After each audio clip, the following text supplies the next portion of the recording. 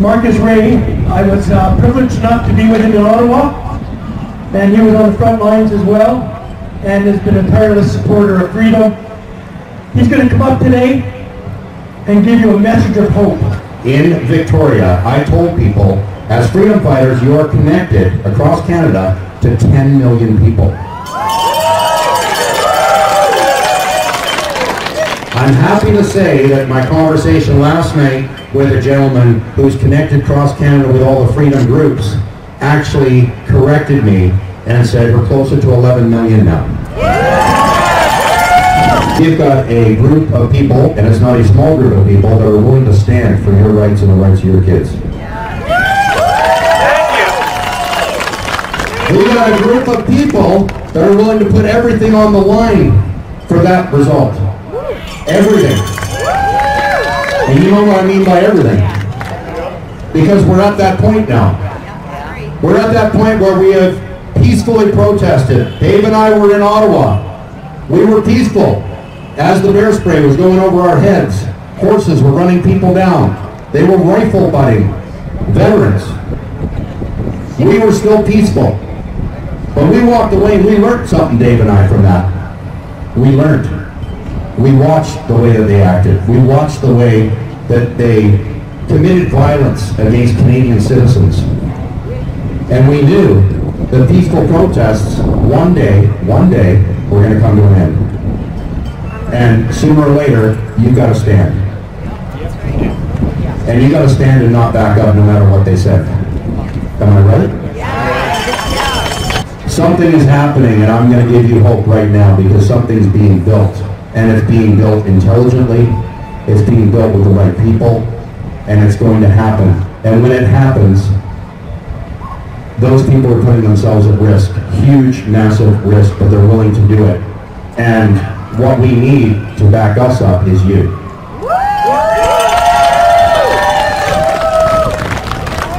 So what is going to happen, people, is there's going to be a phone call when it happens. And when that happens, we need witnesses, and those witnesses are you, and we need you to show up. Will you show up? The most important thing for us is that you show up, because we need witnesses to what will happen. We need witnesses, okay? And this is what we learned when we were in Ottawa. You need to witness this for yourselves with your own eyes. Okay? Not look at social media. I'm sure we had videos. We were showing you all kinds of stuff. But we need you to see. We need you to see what they act like. We need you to see what they will do to defend a lie. We're standing for truth, and they're defending a lie. Now, I've said right to... I've got to say this first. There are good men and women in uniform, okay? I'm not putting them all down. Don't think that for a minute. I wore that uniform myself. There's good men and women there. Okay, don't paint them all with the same brush. But I've got to tell you, if you feel like me, you'll respect the men and women there, but you don't respect that uniform anymore. Alright? We look at that uniform now, and what do we think right away? We don't think of telling our kids, if you get in trouble, speak to the police. No. I tell my kids to stay away from them. Because I don't know who they are anymore. I don't know what order they're willing to follow anymore. And that's confusing us. That's not the way our society works. Alright? It's not the way it works. So I'll tell you right now that we are going to be doing something that is going to make the world look and go, wow. If you've made Canadian citizens do this, something's wrong.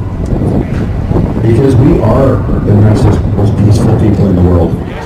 We proved it in Ottawa. We stood there and took a beating. Didn't we, Dave? We took a beating. Dave and I watched like women and old people and stuff, not just a bunch of alpha males or females, but just regular people stand up and take a beating for Canada. That was the most courageous thing I have seen to date. I've never seen anything like that. And they didn't fight back, they didn't swing, they didn't do anything. And imagine the veterans that stood up. They've already protected our country and fought for freedom already. They paid their due already. And they stood up to do it again. Doesn't that tell you that someone's on the wrong side of this and someone's on the right? It If you see veterans that have fought for freedom that you enjoy and your children enjoy, and they're standing against something, you know damn well to stand behind them. You automatically know they're right. There's no question, which means those people on the other side of that line are wrong. That's right. So I'm telling you right now, I want you to be excited because a massive plan is at play. There is a lot of people involved in this, and every large group that has thought we need to do something now is involved in it. All right? I leave at the end of the week to go up north. I start in Dawson Creek and work my way down, and the groups are all waiting to get their orders. And we are forming a mass that they will not be able to push.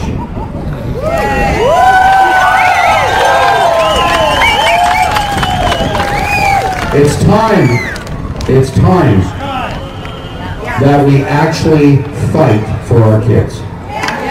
It's time that we actually fight for Canada. And by fight, I mean we draw the line and we do not back up. All right? And you are such a critical component in what we're about to do. You have no idea. When the phone call goes up, come running. We need you so bad because we want you to see it. You're the witnesses. You're the ones that will spread the truth. We've got direct lines with Tucker Carlson and the American media.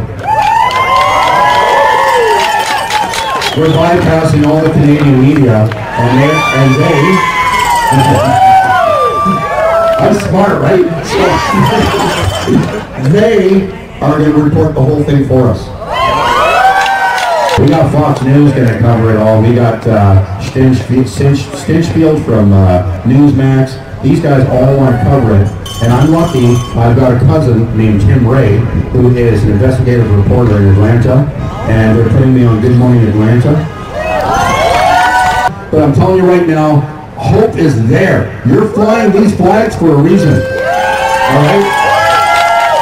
The people we're linked in Alberta and Saskatchewan with are waiting for our move, and they domino.